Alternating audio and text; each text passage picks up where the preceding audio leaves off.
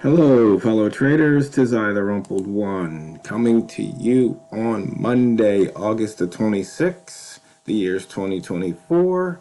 Let's talk trading, weekly, open, and gap. These videos are for educational purposes only. Your results may differ from mine. And as we enter the last trading week in August, let's make sure we have risk management in place and we don't lose any more on any one single trade that we are willing to lose. So let's dive right in. Taking a look at the weekly chart, we can see on the dashboard there's a lot of open gaps. So for any of you that like to trade the open gaps, might be time to find one of those pairs and trade accordingly. Looking at the pound, we're just a little over 2 pips below that weekly open, 21 off the high and 21 off the low. So we're right smack in the middle of that 42 pip weekly range so far. We will zoom out, look at the monthly. As you can see, we put in a high for the year so far this month, and we're still above last month's high. And we go down to the daily chart. We're putting in the opening range for the week.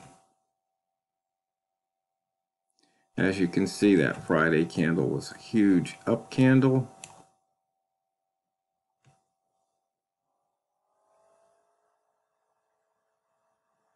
And one other thing to note, there was 2, 4, 6, 7 green days in a row. Looking once again at the monthly chart, we can see we are 489 pips above the yearly open. And just 30 pips off of that high.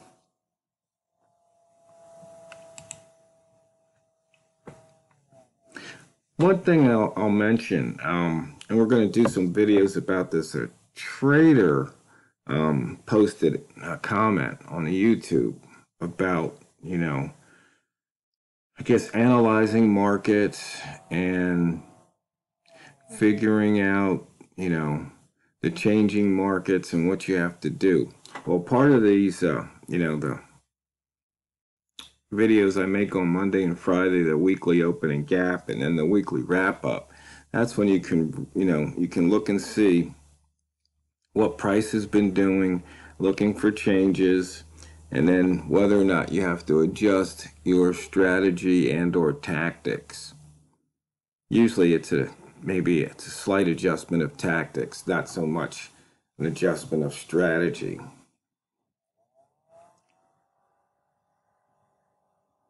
So when you see certain things that are different than what you see on a regular recurring basis, something might be up and it might be time to really focus in on what's going on.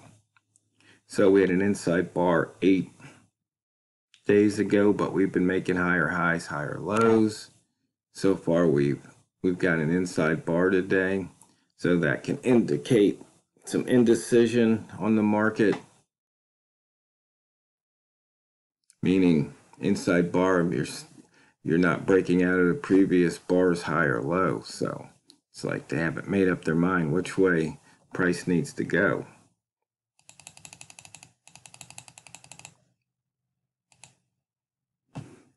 Only 2 pairs over 100 pips, and I believe it's a bank holiday over in the UK. So that might be part of the reason why there hasn't been much movement so far today, except on a couple of the pound pairs.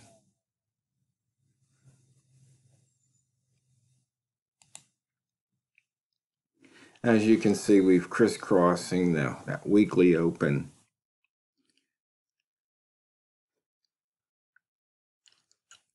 So you might want to take a crossover trade and see what happens here. Not enough range for rats, even though you can see where the smart rat ranges. are slightly different than the original rat.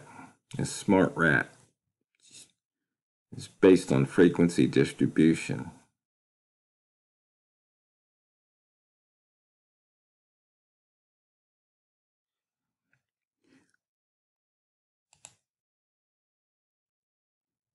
But the smart rat's dynamic,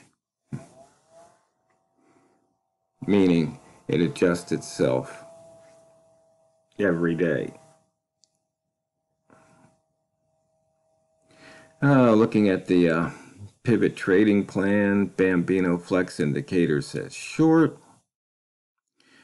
Price near the pivot is calling for a long. And so we did get near the pivot and price did go up from there. We're nowhere near R1 or S1 at the moment. And looking at the missed pivots chart, we missed the daily pivot today by 3 pips.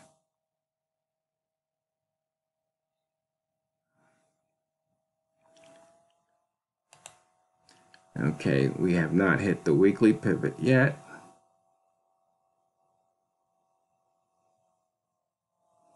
And out of the last 1,000 weeks, we've only had 3 consecutive misses 14 times. So we'll have to wait and see if we take this pivot out this week. And we have taken out the monthly.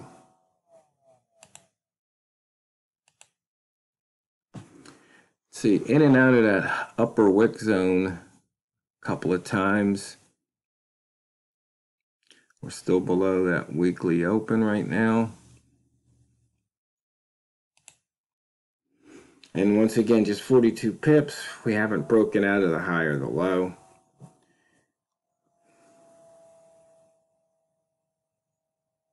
So high minus open, 19 pips for the week at the moment. Open minus low, 23 pips. But so anybody taking some of those crossovers paid off. As far as the rats, it's not big enough, but high minus close 25, close minus low 17. So if you're trading off the extremes, you can still make money even on these tight range days. In fact, I spoke with Walmart. He's got something else to do, so he couldn't join us today.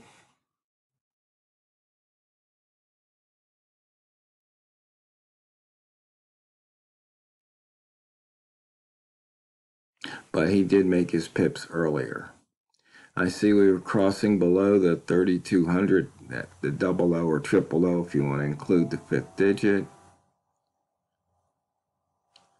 So shorting that psychological would have paid off so far by a few pips.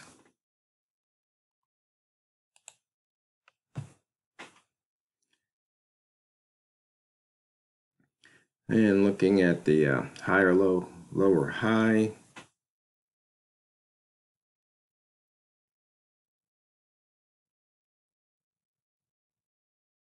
You can see just with your eyeballs these ranges that get put in.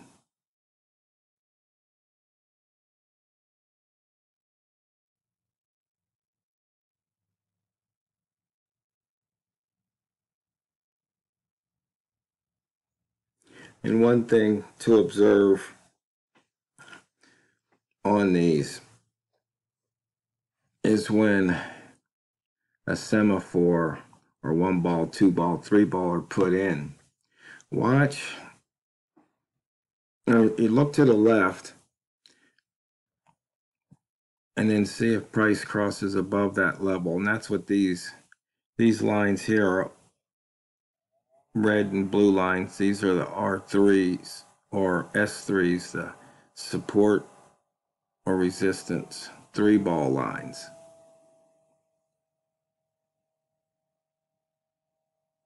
Those are the dash. Now the dash dot lines, those are the fib retrace lines from 3-ball to 3-ball. So you can see we put in a 3-ball, and it went to the 50, all the way up to the, what is it, 70, I forget what that one is. I'll have to look.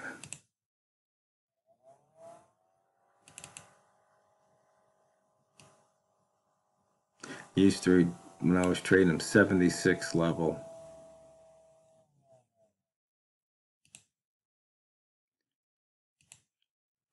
So right now we might be able to observe one of these. Now, just knowing my rule of thumb, if it goes, should go down to about maybe the 90 and come back up. You can see it almost broke that level.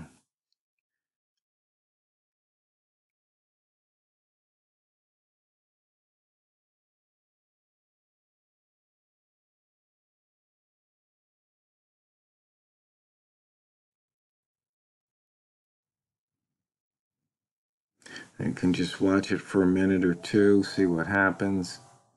So if it breaks below that this 91 level here, I'd look for reversal back up and through. It just broke through, so you can see this became the new 3-ball. And so some people would say it's repainting, when actually no, it's not. It's updating in real time.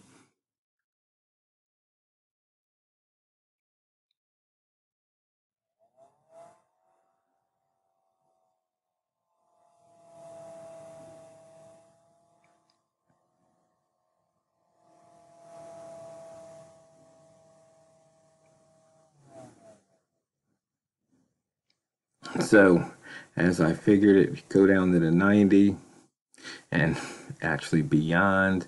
So since we're putting in a new 3-ball, you can see these fib lines are moving.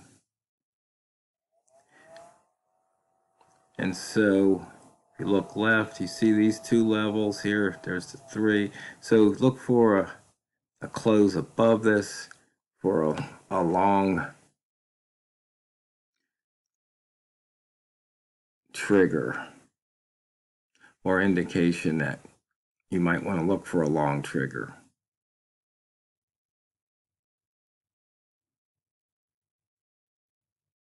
One other thing you notice, there was a gap here in price. I think it filled it here, but it definitely has filled it if it didn't.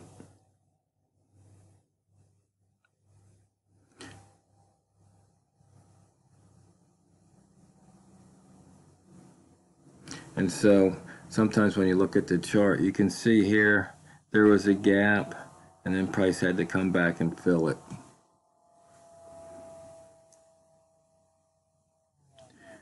So let's see what happens here. So you got to close above those two levels. You might want to try for a long here.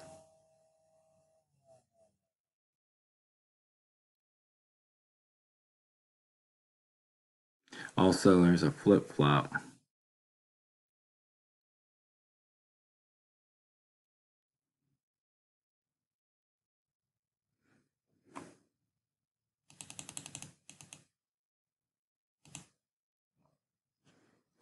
And looking at the high wick zone and the low wick zone, you can see here we put in a new low wick zone.